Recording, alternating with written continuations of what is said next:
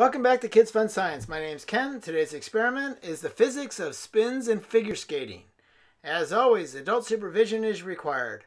What you need for this experiment is a Lazy Susan, which I have in the description where you can get it, a plywood, and screws. Alright, so what I have here today, we're going to do this really cool experiment about the science behind ice skating and doing the spins. So what I'm using is a Lazy Susan here. It's in the middle. In the description, I'll show you where you could get it at. It's basically one of those things you put on your kitchen table to move like the food around and stuff like that.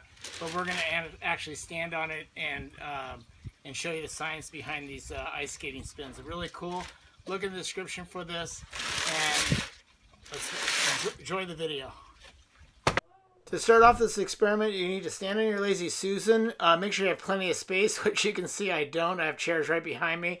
And then hold your arms out straight with 2 or 5 pound weights. I had 5 pounds. And then have someone push you in a circle to start you off with your angular momentum. Once I get going, I'm going to pull my arms into the middle of my chest. This will reduce the distance between the axis and the rotation and some of my mass, reducing my momentum of inertia.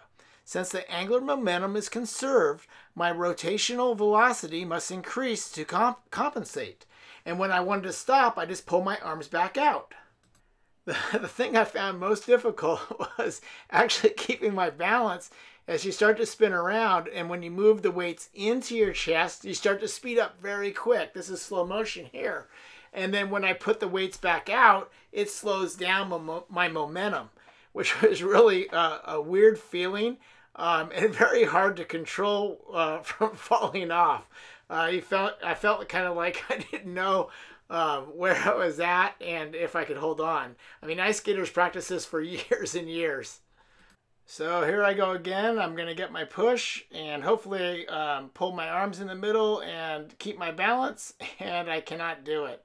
Once you pull it in, it starts going quick. Very last time, going, pull in, and off I go. So I'm going to bring in the youth and see if they can do it better. All right, so here we go, ready to go. I'm going to get him going, and he'll pull his arms in. He goes a lot quicker, but the end he falls off. One more time, showing in slow motion. When he pulls in his arms to his chest, he starts to spin a lot quicker than I do, but eventually falls off. I hope you enjoyed this video. Please remember to click thumbs up and to subscribe as we do a new video every day. And thanks for watching.